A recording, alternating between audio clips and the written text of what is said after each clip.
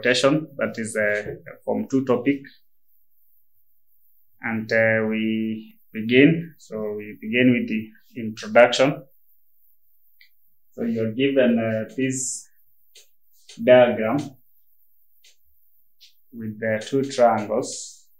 We have a triangle ABC and another triangle ABC prime.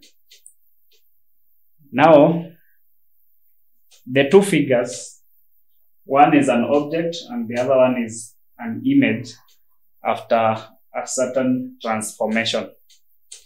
So I want to show you how the images were obtained.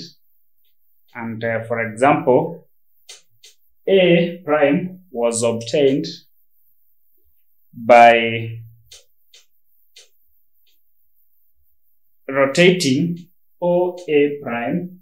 If you join O to A, then you measure 90 degrees in anti-clockwise direction.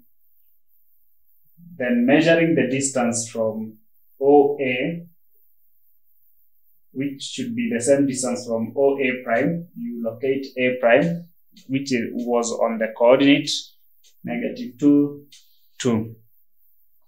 Also, to obtain B prime, which is the image of point B, you join O to B using a straight line. Then you measure 90 degrees in anti-clockwise direction, and measuring 90 degrees, you measure the distance. For us to locate B prime, we measure the distance from O to B, and the same distance should be from point O to B prime. So B prime will be on the coordinate -4, 3. To locate C prime, which is the image of C, you join O to C with a straight line.